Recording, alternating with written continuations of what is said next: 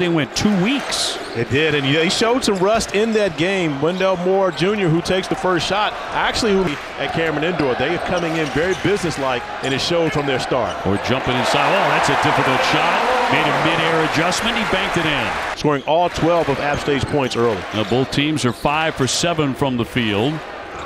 In traffic, Moore could not get that one to go. It gets the juices flowing. Step back for Delph.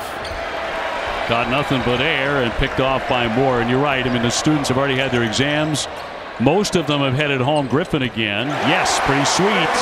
These last couple of games, you talk about a confident shooter. A.J. Griffin not to be outdone, finding that corner, knocking down the 3 ball for the Blue Devils. The things we haven't heard much from is Paolo Banchero in this game.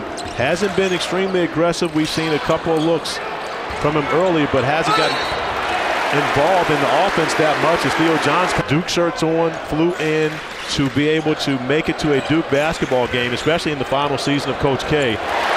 Boy, nice little spin there by John to knock into. And again, for this reason alone, he wanted to be coached by the best. Moore will lift and knock in a 3. Wendell Moore has been kind of quiet so far tonight. Seems to have opponents in and swatted away by Williams on the block. Moore on the attack. He slams it. Danger zone indeed. Transition for Wendell Moore Jr., who knows how to finish off a 7-0 run. He was very quiet. He was loud in 2019. He was more of a leader. He was more vocal. Keels will finish that one after the turnover. And that's who he is with this Blue Devil team. Moments of the first half. And Coach K talked to his team about making sure this game was played at their pace. App State played at Duke's pace early, but did it better than Duke. But over the last stretch today, he just kind of looked and laughed it off. Yeah. There's Moore from the corner as he'll drain a 3. Wendell Moore. Moore for the corner. Roach. Yes, he's going to fire on and hit it. Now often knocking down the 3 in the corner. Honestly, literally kicking it away. Here's Moore. Yes! He swishes in a 3-pointer.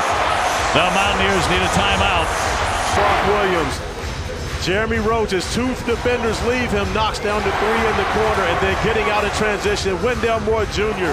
3-ball corner pocket is good. 9-point lead here for Duke. Deflected away and stolen by the Mountaineers, and here they come. Then Buddy. Really? Buddy, of course, is the shooter. Jimmy can shoot as well, but Jimmy with the basketball in hand is pretty, he's pretty good with it. Been choppy start for SU to this point. Do you not? Now Mondesi, who has not scored in the second half, still hasn't scored.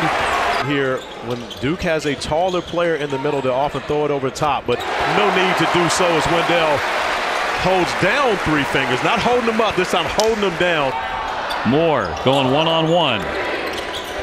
Into the paint and knocks it down. And that gives Duke their biggest lead of the game. Against the rules, but still knocking down the floater. For this guy, I got to tell you, this I love. 3 fingers. I will tell you the first thing, he's never played in the NCAA tournament. And again, when you come to Duke, it's almost like a rite of passage. Sure. Over the top, here's Williams. Blowing out the candle. Now, intelligent possession by the Blue Devils, not forcing anything at the rim. Both Keels and Roach touching the paint. Moore with a slam. Boy, did that open up for Wendell Moore. For this, Wendell Moore Jr. attacking the basket with the finish. And just like I taught him.